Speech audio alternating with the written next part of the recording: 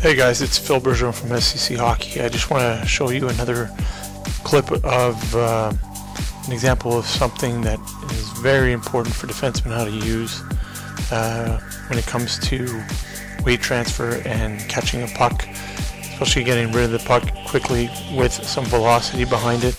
I'm going to show you this play right here. I'm going to run it here. It's going to start off with number 79 from Montreal, who makes a pass over to number 76. See how he's in a position where he's going to catch a puck?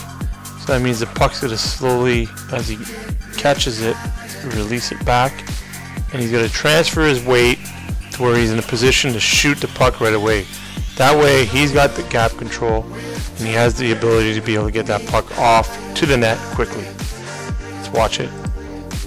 Catches it, release it with the weight transfer from one leg to the next in the net. Let's see this again in a different angle.